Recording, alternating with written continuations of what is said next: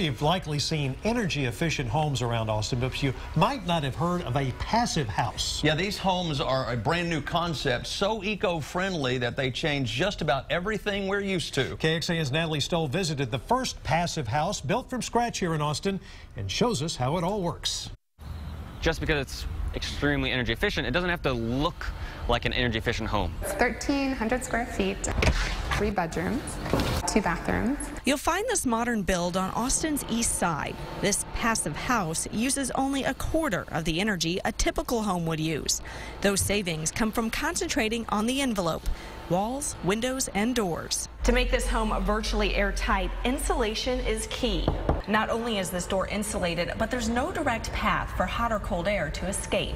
Let's open one up. Because they're quite thick, as you can see the profile here.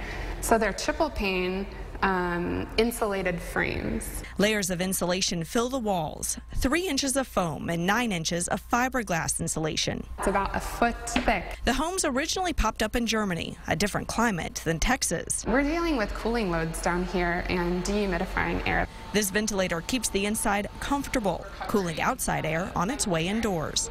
A greener way to live that could be a standard for the future. In East Austin, Natalie Stoll, KXAN News.